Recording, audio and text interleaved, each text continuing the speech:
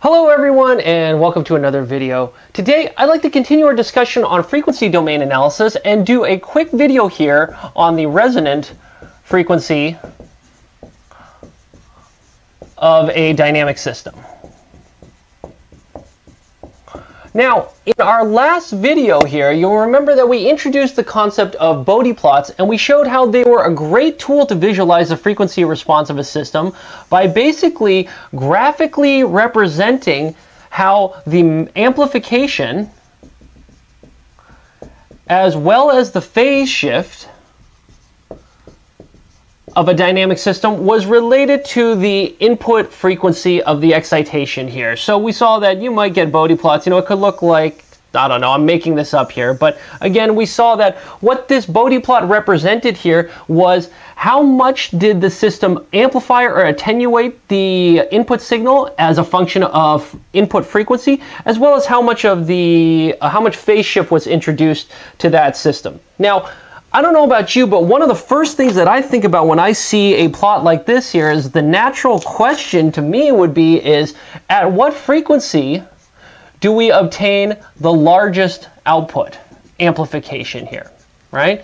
And this is known as omega r, or your resonance frequency, right? So again, the Bode plot is a real good way to visualize that because you can graphically see, and you can see why this makes sense here. Resonance is just talking about what frequency do you need to drive the system at to get the largest outputs.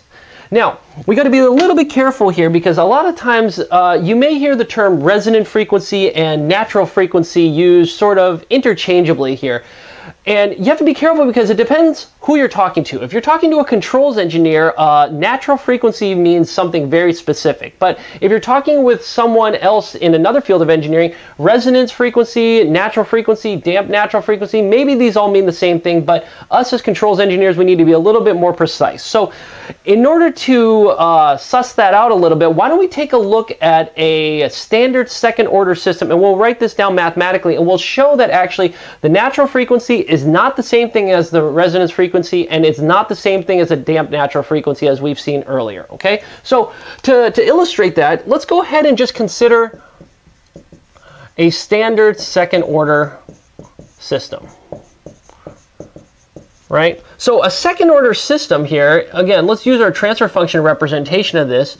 If you have a second order system, there exists this concept of natural frequency and damping ratio, right? So the natural frequency and damping ratio were these constants where if you write the denominator in standard form of 2 times zeta times omega n s plus omega n squared, and let's just go ahead and make the DC gain of this system 1 here. So the numerator really doesn't matter, but I'm just going to make this equal to omega n squared just so that the DC gain is 1. Again, that doesn't matter. What we really care about is the natural frequency and the damping ratio down here, okay? So here's our standard second order system, okay? Now, what we might be interested in doing here is getting a Bode plot for this system here, right? So in order to do that, what I'm going to first do is calculate the frequency response by basically, again, everywhere you see an S, plug in j omega. So what I want now here is I'm going to subject system to u of t is equal to a sine omega t. So a sinusoidal input here, right? And we saw that, okay, the frequency response of this system is basically given by the first thing I need to do here is calculate g of j omega here, right? So everywhere you see an S, plug in j omega here, okay? So I think that's pretty simple. You get omega n squared, and then you get j omega squared plus 2 times zeta times omega n times j omega plus omega n squared, okay? And you see, you end up again with what we discussed earlier. This is just some imaginary number. So you go and you expand the denominator, you multiply the numerator and denominator by its complex conjugate. You do a little bit of algebra here, and I'm going to skip all the boring algebra because that's not terribly important here. But you would basically get this thing to look like a real part plus an imaginary part. Okay, and let's just write down for giggles here what this alpha and beta are here. So alpha, it's going to look like this ugly expression here. It's going to be omega n to the 4th minus omega n squared times omega squared. And again, be careful the difference between omega n, which is just the natural frequency of the system, and omega, which is the frequency of the input excitation that we're examining here, right?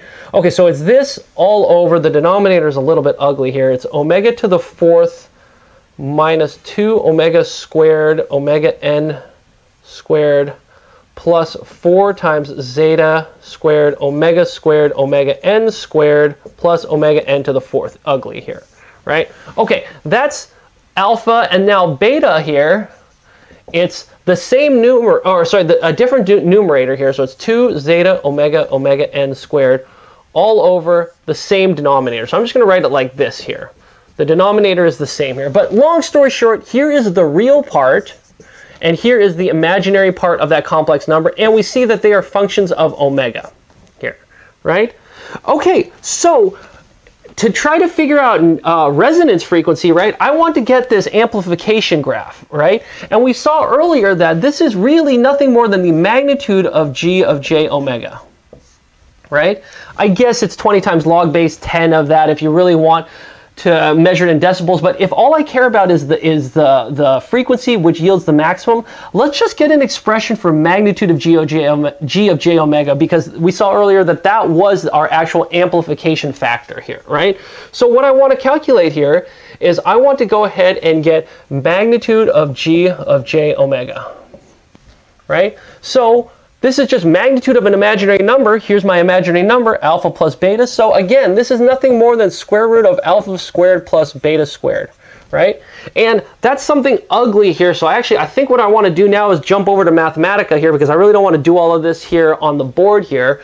And what we're going to end up with here is we're going to end up with some expression or some function, but we're going to see that it's a function of what? It's going to be a function of omega, omega n, and zeta, right? Okay. Okay, so why don't we jump over to Mathematica here and find out what this function f looks like. All right, so here we are in Mathematica, and the first thing we want to do here is input those, let's call them ugly, expressions for alpha and beta, right, which were the real and imaginary components of that complex number. And just so I don't screw up the input here, I've actually got them prepared already off screen, so I'll just copy and paste them in. These are these expressions we wrote up on the board here, so let's go ahead and just shift enter and get those in. Okay, so now that we have the real and imaginary parts here, we want to go ahead and compute the magnitude, right? We want basically g of j, magnitude of g of j omega, right? Which we said was basically alpha squared plus beta squared, beta squared square rooted here, right? So let's just make another variable. I'm going to call this, how about magnitude of g of j omega, which is going to be a function of omega here, right? And we said that this is basically alpha squared plus beta squared to the 1/2, right? So shift enter that here, and that's something kind of ugly. Maybe let's see if we can simplify this a little bit. Okay, not so bad. Okay, so this is basically the equation of the magnitude plot for the Bode plot, right? So just to refresh your memory here, whoops, let me grab this over here.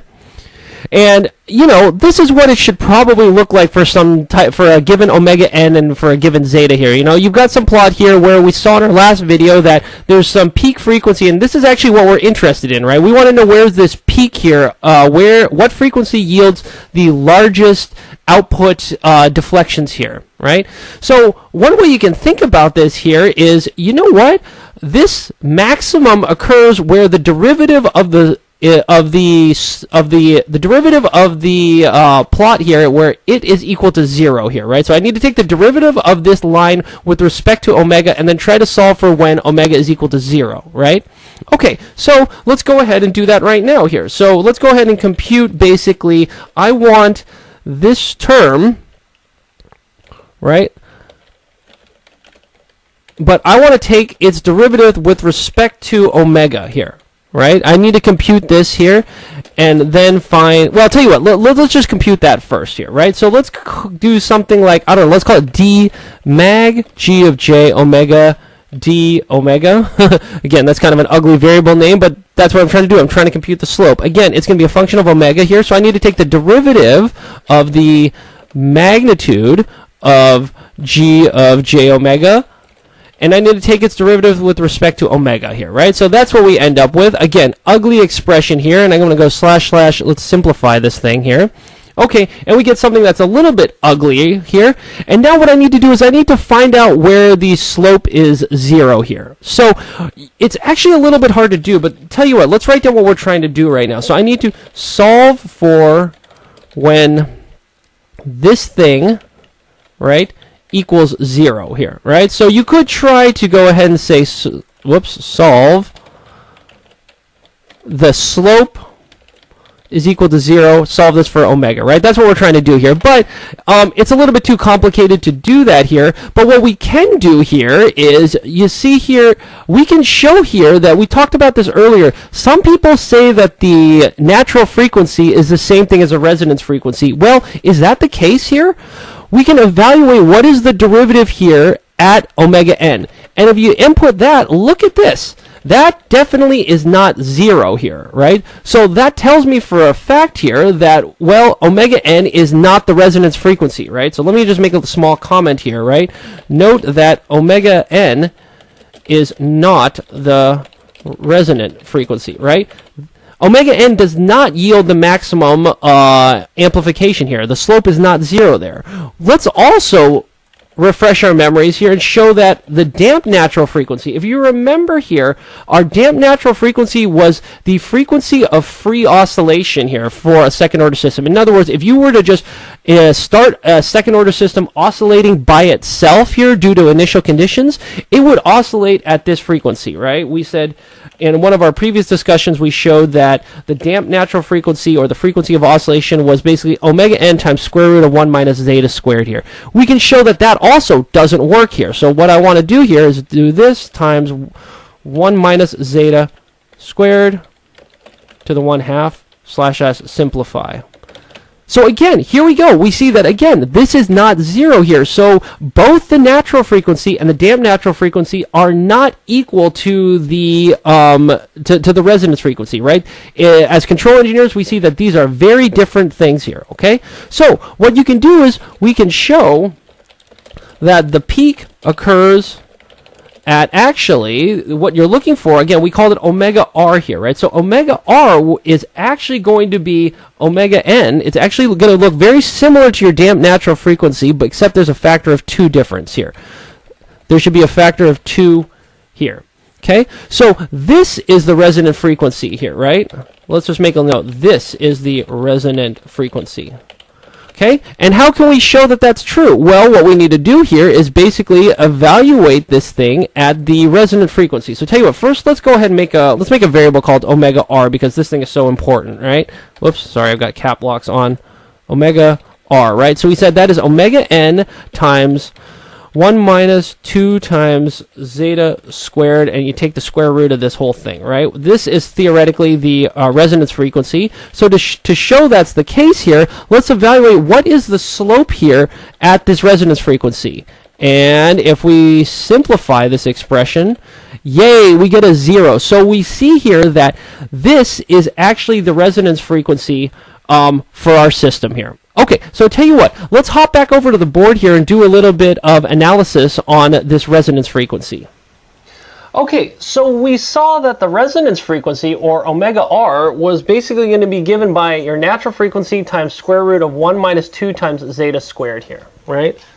Okay, now what's interesting about this is if you look at this long enough, you see that in order for omega r to be real, this term has to be positive, right? So in order for omega r to be real, right, we need 1 minus 2 zeta squared to be greater than basically 0 here, right? Greater than or equal to, it's greater than or equal to 0, right?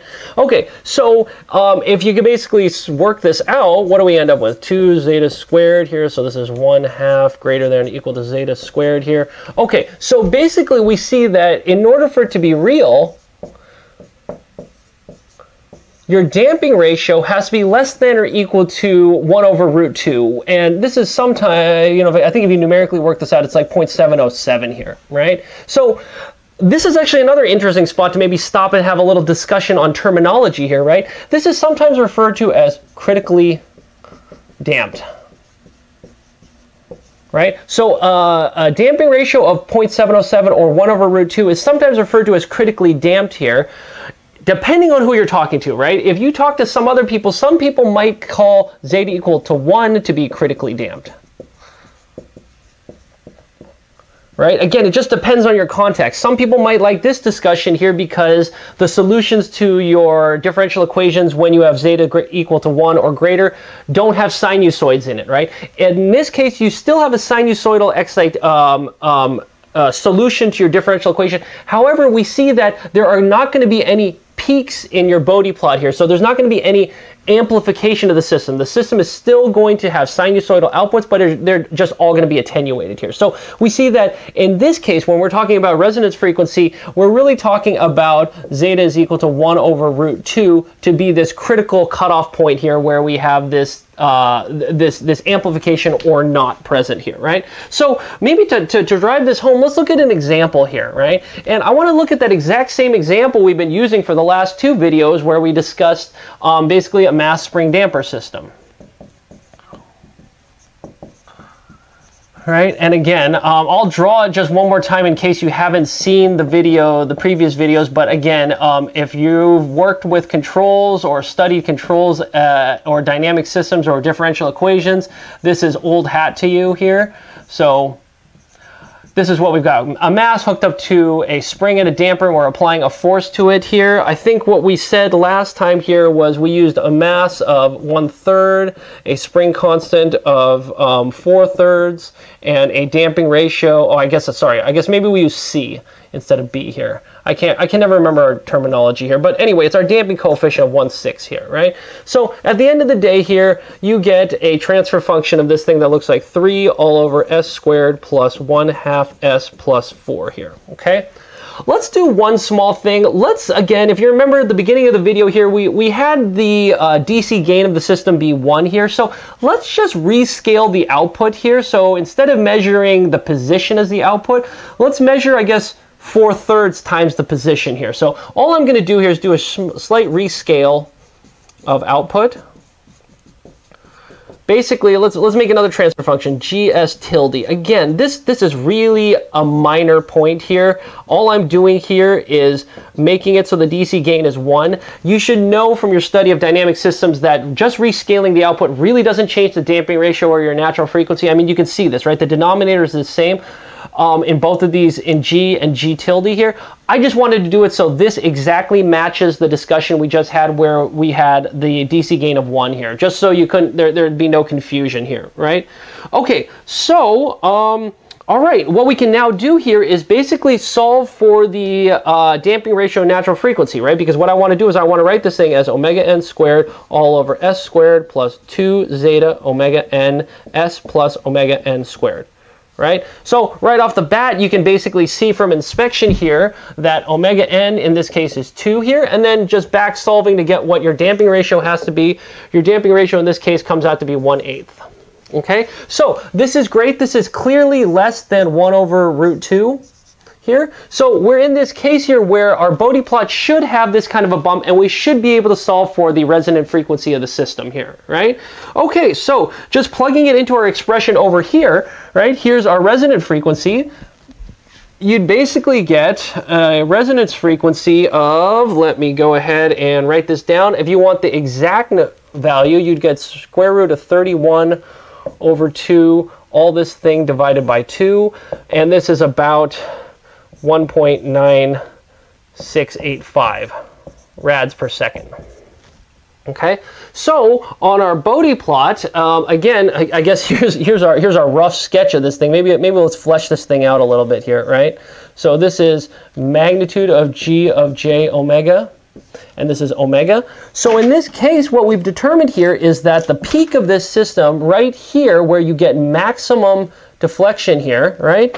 This is in our case 1.9685 rads per second here, right? That's our maximum deflection, right?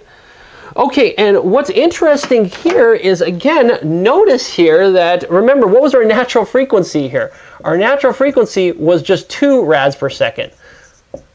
So you see, there's not a lot of difference here, but there definitely is a numeric difference, right? And furthermore, contrast this with your damped natural frequency here, right? Which we said was omega n times square root of 1 minus zeta squared here, right? So you plug in all of these numbers for our natural frequency and our damping ratio here, and I think what you end up with, the damped natural frequency is about 1.9843 rads per second. So again, you see, there's not a lot of difference, but we definitely see that mathematically, omega r is not equal to the natural frequency, which is not equal to your damped natural frequency. So again, in this situation, they're different here. Again, this bears a little bit of a discussion here. Maybe we should be very careful here, right? This resonance frequency, this definition that we cooked up earlier as being basically the maximal point of your Bode plot, this is valid for any system, right? So maybe let's make a quick note here. This is a valid, whoops, valid is spelled V-A-L-I-D, valid definition for any system, right? It could be third, fourth, fifth, 90, 100 millionth order system. As long as it has a Bode plot, we're just talking about finding the frequency where you have a maximum peak. Now, all of the analysis we did here was only good for a second order system, right? And again, a second order system, you have this concept of natural frequency, right? So maybe we should write here, this is sort of a second order system definition only, right? Because if you have a 20th order system, what do you call the natural frequency, right? Do you call that the natural frequency of the dominant poles, but there's also contributions from other poles, et cetera, right? Similarly, this damped natural frequency is also sort of a second order system construct only for those exact same reasons, right? The system could oscillate at many different frequencies if you have higher order systems here. So it's a little bit apples and oranges here, but again, I just wanted to point out here that for this discussion, this is what you end up with, right? They are not all the same here, right? In fact, you can basically see the difference here between our expression for example, say your damped natural frequency and your resonant frequency, right? If we compare this expression with this expression,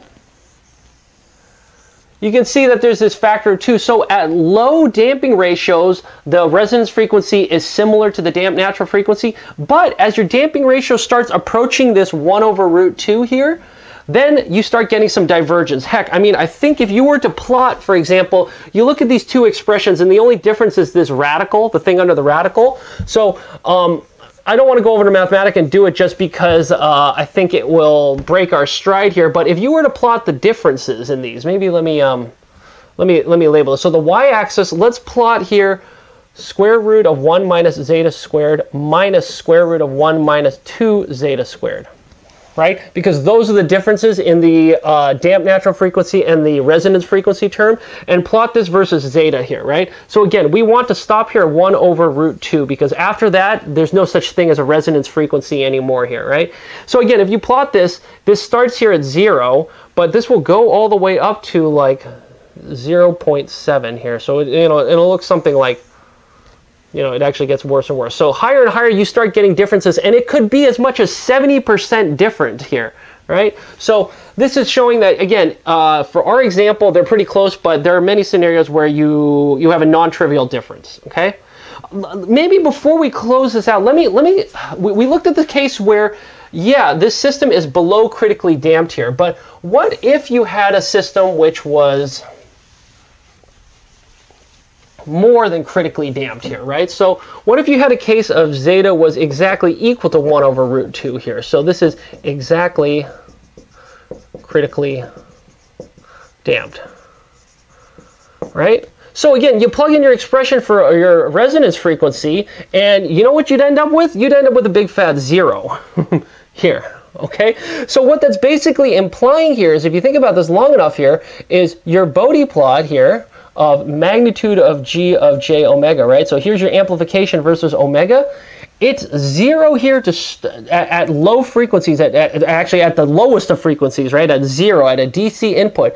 And then this thing, there's no max or min here, right? Because the derivative is never equal to 0 again. In fact, it just goes down. So you get this monotonically decreasing system here, right? So the maximal response is at low frequencies, and it just rolls off after that here, right? And this is actually exacerbated here if you have zeta greater than equal to critical. So if this was greater than root 2, so this is above critically damped here, right? This actually becomes imaginary here, right? Because if you plug in something greater than 1 over root 2, you get some imaginary expression here. So the slope is not even 0 here at the beginning. Maybe I'll do this in another color here, right?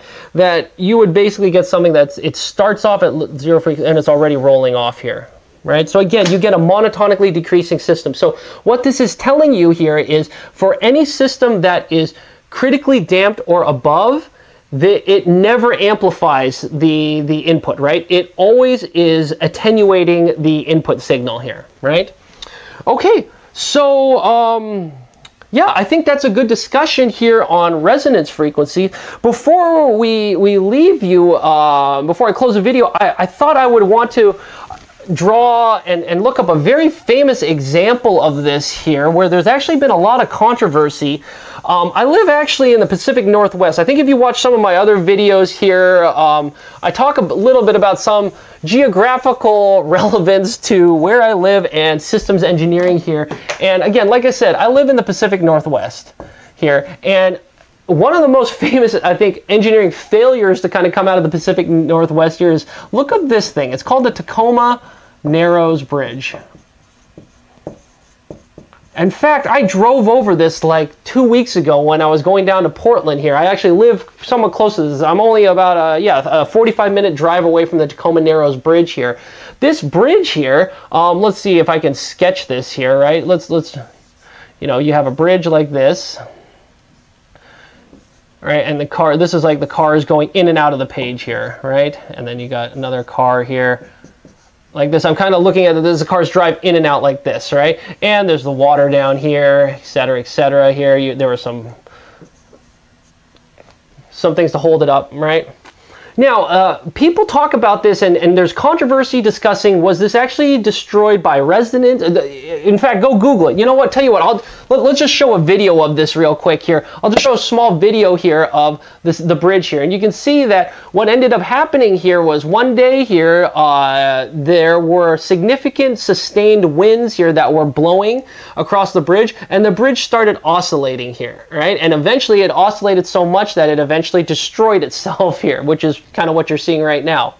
So why this is relevant to this discussion is there's been a lot of controversy over the years. People talk about, was it resonance that destroyed this, or was it aeroelastic flutter here? Maybe it was a combination of two. And I like to kind of argue that I think you can still make a case for the combination of aeroelastic interactions with this concept of a resonance frequency that we talked about earlier. So what ended up happening here, right, is you would have some wind blowing across here, and what would happen is the bridge would tilt a little bit, it would gain a little bit, effectively like an angle of attack here, and it would start shedding vortices here, right? Kind of in some kind of pattern. So depending on the speed of the wind, you would get a different frequency. Effectively, you'd be exciting the system at different frequencies here, right? So this constant wind would be able to yield a sinusoidal or a periodic excitation to this bridge here, right? Because you can think about this, as this thing gains a little bit of angle of attack, it would push back until it eventually comes back and back and back and back. So you would get this aeroelastic excitation. So I still think you can think about this in terms of a resonance discussion here, right? So if you look at the magnitude of G of J omega of this bridge here, right? Sure, there would probably these modes here, right? And now if you were to go ahead and get this vortex or this vortex shedding / aeroelastic interaction here to align with one of these resonant one of these peaks here, right? You could get large outputs here for a given input excitation frequency here, right? So a lot of people say, no, it wasn't resonance that destroyed this bridge, it was aeroelastic flutter here, but flutter you can kind of still consider to be some type of frequency response of a system, right? It just happens to still have different types of periodic inputs which yield large outputs in certain cases here. So again, this is kind of an interesting discussion which happens to be somewhere close to where I live, so I thought I would just bring this up before we close out the discussion here. So With that being said, I hope you enjoyed the video here. Please stay tuned. We're going to have a couple more discussions now on Bode plots and maybe how to hand sketch them from a given transfer function. And if you did like the video, please like and subscribe. It really helps me continue to make these videos, and I hope to catch you at a future discussion. Until then, I'll talk to you later. Bye.